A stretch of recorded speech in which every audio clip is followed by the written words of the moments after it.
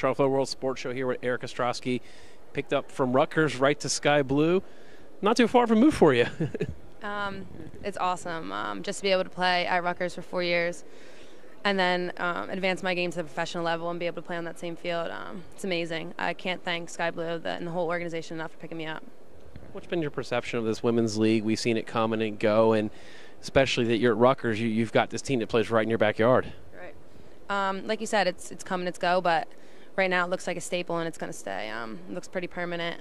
And to be able to get picked up, like you said, basically in my backyard and not even have to move too much at all, it's amazing.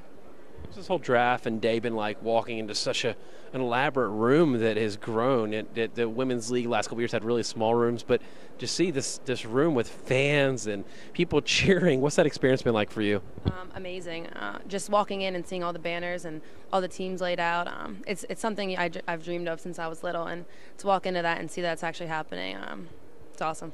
It's pretty neat. These fans know who you are. You get cheers in your draft. That the women's game's grown to a level where people know who you are, and you might not even know who they are. Right. And like you said, it's just how it keeps growing, and there's more fan bases. The word's getting out there more just for the league in general, and I think that's something that's going to continue growing throughout the years. A very successful year at Rutgers.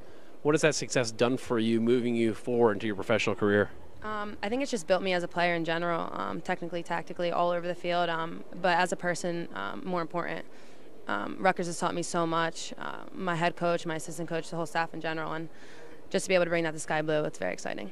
Some things about your game or some things we might not know about you, like personally, that drive you and some of your positives towards the game?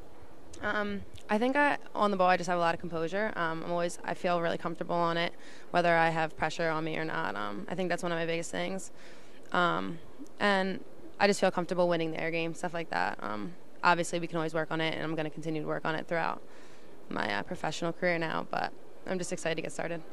Is that sunk in yet? Hey, I'm a professional soccer player. I think that's the biggest thing that's hitting me now. Like I said before, I've been waiting for this day for so long, and it's finally here. I'm not just a collegiate player anymore, but I'm a professional soccer player, so it's awesome. Yeah, you're going to have the paparazzi following you around. Suddenly you're going to find friends you didn't know you had. I mean, I support from all over the place, and I can't thank everybody enough. Well, thank you for joining us, Erica, and best of luck at Sky Blue this season. Thank you.